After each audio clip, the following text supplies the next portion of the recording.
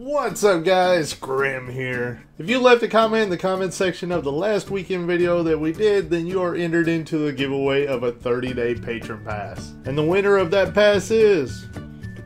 boom. Congratulations, we'll be sending it to you in the game just shortly. Just be a little bit patient, we're typically not that fast at sending out the gifts. As usual guys, whenever you make donations to the channel via the PayPal link in the description below the videos, then that spurs giveaways.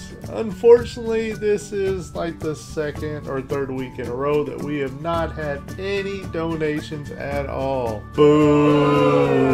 How come it is whenever I work all the time you guys make tons of donations, but once I quit my job all of a sudden the donations just die completely? Oh well, we're still going to do the giveaway, so let's go ahead and give away another 30-day patron pass to you guys. If you'd like to be entered into this giveaway, all you have to do is leave a comment in the comment section below the video and you will be entered into this giveaway. Just be sure to put your character name and server in the comment.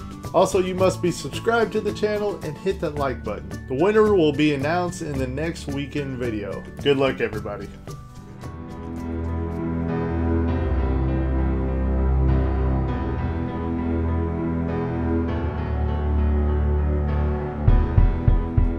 What's up guys, today we're going to go over a couple of different things, but number one is I want to do a wardrobe contest. Somebody had sent me a tell in the game and said that it would be extremely cool if we did a wardrobe contest on the channel, so I thought that was a great idea. Why don't we do that? So from now until next weekend, I would like to have submissions from you guys on the various wardrobes that you guys have come up with and see how creative you really are. A lot of people have come up with very cool designs in the past, and I would love to see what you guys have done with the newest gear and everything else that you can do. Specifically, now you got where you can craft entire sets of gear and stuff like that for wardrobes.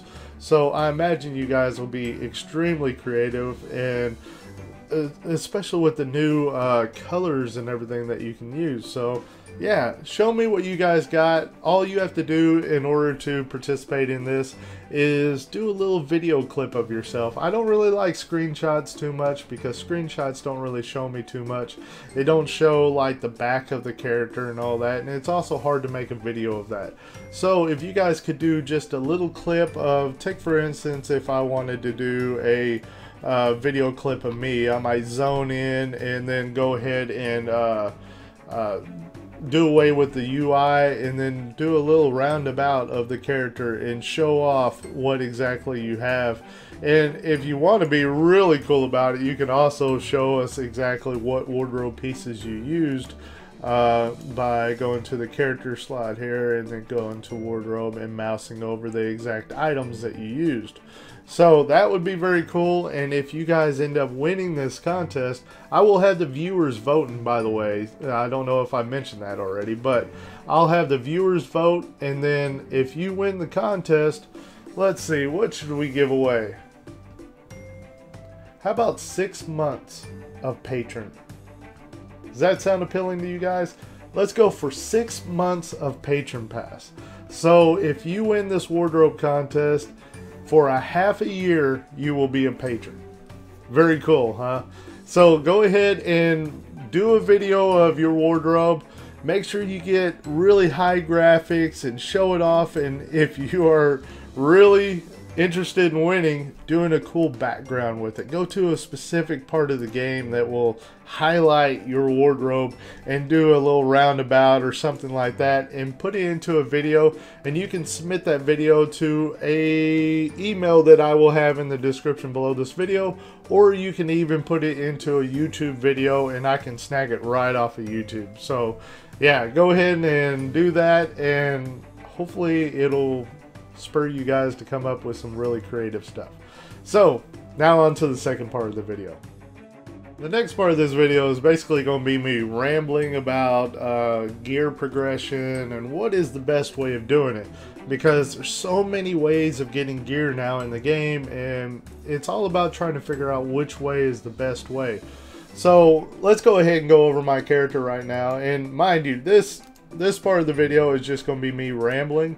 So if you don't want to watch me just, you know, talking off the top of my head and not editing out all the bad parts and all that, then you probably want to shut off the video now, because this is just going to be me talking about whatever. And so we're going to go over what my character has right now. Now on my character, on my warrior specifically here, we have the goal is main stat heavy items. So if I get gear that is from the PvP boxes or something like that, I want to make sure that I get primary stat heavy items and not the endurance heavy ones. So we're going to go with, take for instance this frenetic grade helm that we have. It has 239 strength, which is more than 190 endurance, which is exactly what I was looking for on this piece. And of course we're wanting to go for attack power or crit power and no physical crit. So that's what we're shooting for. Alright, so you see on the cloak we went with the same thing, and we make sure to get the best possible dream orb that we can get on there, as well as the best possible rune, which is 110 strength. And most of the other pieces of gear, of course we're going for the T2 pieces overall right now, because the Drown Prophet stuff is the best in PvP right now. And that's because it gets down bolstered, and if you upgrade your T1 items up to the relic level, it'll down bolster as well, which should be the same thing as the T2 items. So we're going for T2 because we figure it is not going to be long before they make T2 the bottom of, the top of PvP gear. As in they're releasing like the T3 gear and all that coming up soon. So yeah, it's only a matter of time that T2 pieces are going to be allowed in PvP probably. So that's just a guess, not anything confirmed or anything like that. And then we go down the list and you see I have Frostkeeper gear, Drown Prophet, you know, all is best that I can get for the most part. And then we get to the leggings here. Now the leggings are kind of suffering because they take Abyssal Crusader accelerators. And the big issue with that is I've gotten another item just recently called the Edge of Insanity. This is from the Nightmare Saga, and we're wanting to upgrade this piece because once you upgrade it, it gets a proc and also more stats, of course. And the proc is damaging attacks have a chance to deal 16,000 to 18,000 death damage to your enemy and heal you for 5% of your health. That is an amazing proc. I'm kind of disappointed that they're making me use a two-handed weapon. I would really like to have two one-handers because that's my playstyle. I love how two one-handers look, but yeah, this weapon's too good for me to pass up on. So I'm going to go ahead and get this item upgraded as soon as possible, but it takes 26 Abyssal Crusader accelerators. Man, that's a lot. So whenever I'm looking at my leg pieces, I'm thinking, hey, that's good. It's going to stay the way it is for a while because I need the Abyssal Crusader accelerators.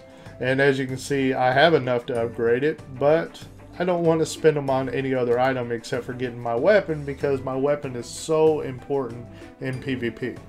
So if you look at the weapons I have a Frostkeeper blade, which is very nice, but it has no proc at all, and it needs to be upgraded as well because of course the Frostkeeper relic item here is allowed in PvP. There is a bug in PvP at this current time that any weapon you have is not being down bolstered in PvP, so you want to get the best that you can get. And the reason why I'm not upgrading this is because it takes Abyssal Crusader marks again, and we're wanting to spend that on our Edge of Insanity.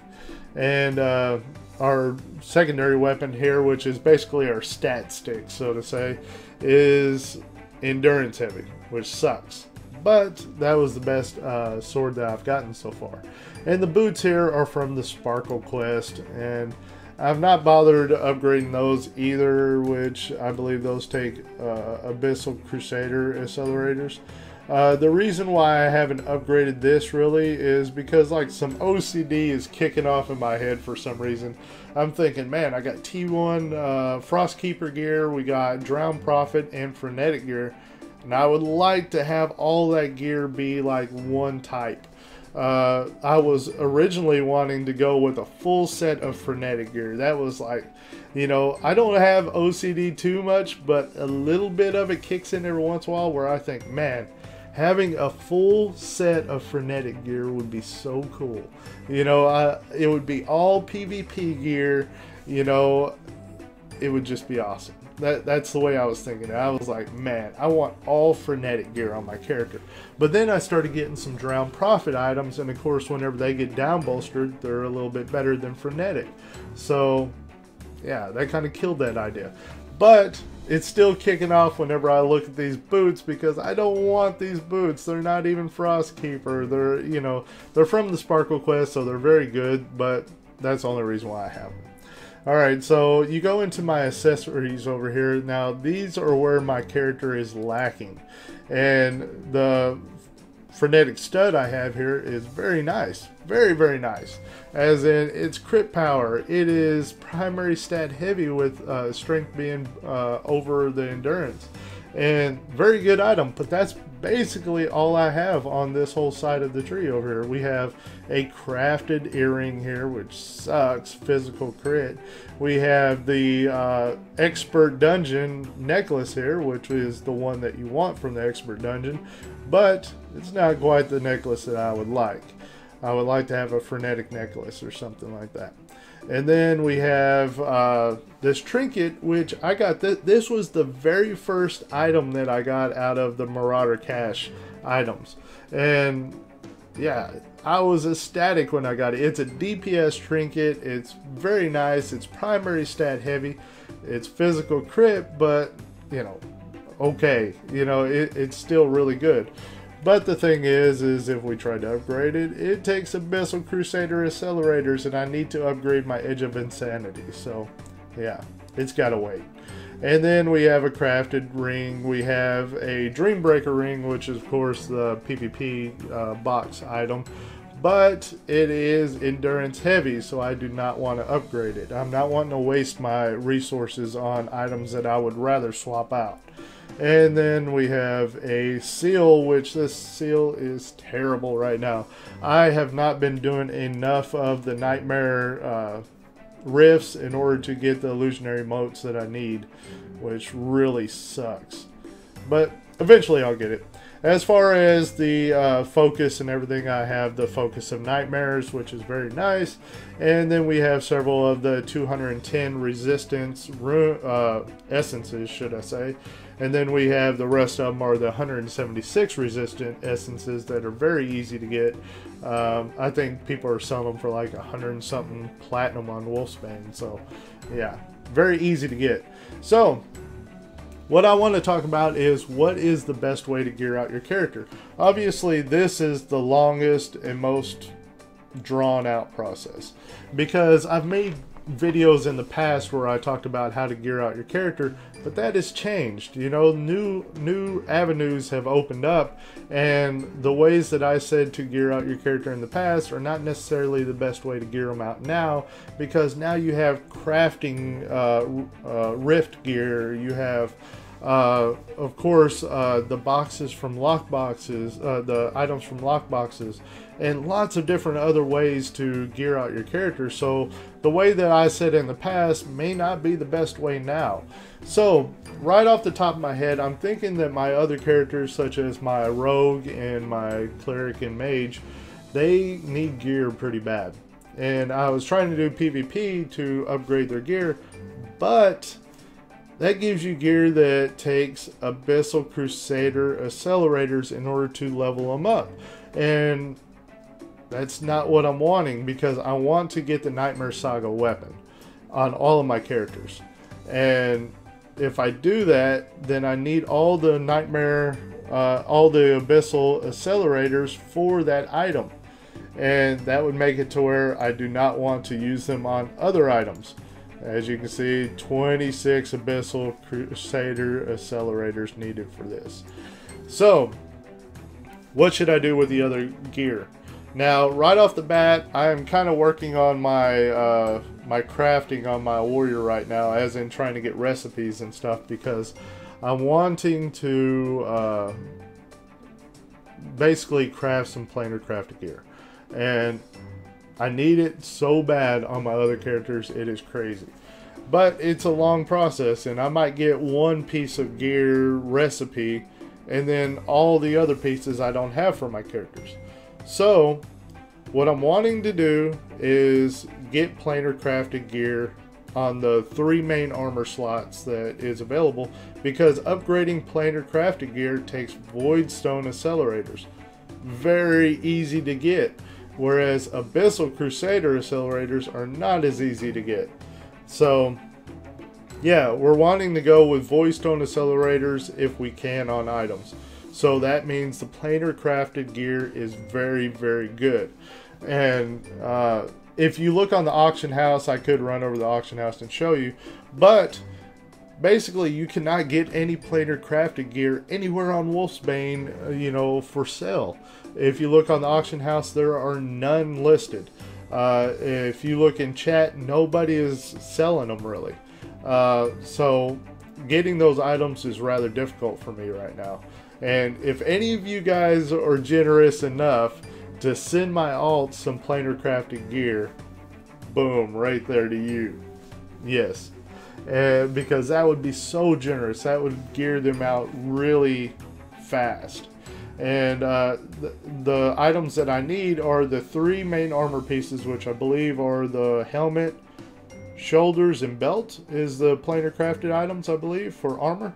And then you have the trinket, and you can also make the weapons, but I think I might do the Nightmare Saga on my characters, on all of them, and get the Nightmare Saga weapons on them. And that would make it to where things are a lot better, as in, you know, geared out much faster. But that leaves open, what do I do for the other gear pieces? Of course, the seal would be the crafted seal that is very easy to get, that I have on my warrior right now. The other armor pieces would probably be the PvP stuff, or, you know, if I can get Frostkeeper or Drown Prophet stuff. I guess as a like to hold me over, I could probably do the Voidstone World Gear. That would be a decent idea. Or even buy lockboxes and stuff off the auction house and open them up and get lockbox gear. Because take for example, I have one right here, which is from a promotional box. And the reason why I'm keeping this is it has the, if you get 2 pieces of it, you can increase your notoriety gained from all sources by 10%. And then I'm going to pop a potion with that and turn in all of my instant adventure and all that stuff and just get tons of notoriety. That might be, that's for a future video, by the way. I'm like saving up these ideas for a future video on how to do notoriety. But yeah, if you actually upgrade this gear, as you can see, it takes Voidstone accelerators. But once you upgrade it again, it starts going into Abyssal Crusader accelerators, exactly what we're not wanting to do, because we need all of those for our Nightmare Saga weapon. Decisions. If you guys have a better way of gearing out your character, just let me know. I would love to hear about it. The thing is that if you go into gear that is like the crafted gear that's not the planar crafted stuff, like it starts out at detailed, if you upgrade that as much as possible, the last time I remember looking at it, I remember it not being very competitive with T1 gear, as in even if you upgrade it all the way, it still sucks. And take for instance this promotional gear here. If we upgrade that all the way, you look, and it's very competitive with my Frostkeeper gloves right here. It's only 19 less strength, 23 more dexterity, and 1 more endurance, and of course it has the crit power and stuff like that. It's 1 less crit power. That's the only difference of it. So it's very competitive with the T1 gear, which make it worth doing. Whereas the regular crafted gear, I remember looking at that thinking, man, it wasn't worth doing. So what's the best way to gear out characters to you guys? What do you think? because that's something that's on the top of my mind right now, because I've got to gear out my other characters. My rogue is like my second best geared character, and he's still got like purple gloves that's from the Rust Bucket achievement. So that is terrible gear, absolutely terrible gear. And he has several pieces that are just the detailed level crafted gear, and that's my second best character, geared out character. So we're wanting to try to get this going in a better direction and plan it out right, because if we go in the direction that my warrior went, where I'm using all these Abyssal Crusader accelerators, then I'm not going to have them for my Nightmare Saga weapons, which I don't have them right now for my warrior on my Nightmare Saga weapon. So yeah, if you guys have a better way of gearing with a faster route that is not going to use all of my resources that I need elsewhere, then let me know what you think. What would be the best way to gear out a freshly leveled up character that's freshly level 65? PvP gear is pretty good, but it all takes abyssal accelerators once you get to a certain point. So yeah, I don't know if that's the best way of doing it anymore, especially with Nightmare Saga weapons that most people are going to want. So I don't know. Planar crafted weapons are also really nice, but you know, do you want to go that route? It's the armor that's the really big issue here, because you can of course do the planar crafted weapons and probably use voidstone accelerators on that. I don't know. Well, what do you guys think? Leave in the comment section below what your best route of gearing up a character is. And don't put stuff like instant adventures or anything like that, because the gear from that is not competitive with T1 gear and all that. So yeah, let me know what your best route is. What is the fastest way, the best way, so to say. And yeah, I'd love to hear from you guys and see what you guys have brainstormed up. I kind of have lots of different ideas, but I don't know which one is the best. So, alright guys, I hope you guys enjoyed the video, and don't mind me rambling as much as I have. But as usual, my name is Grim, and I'll see you next time.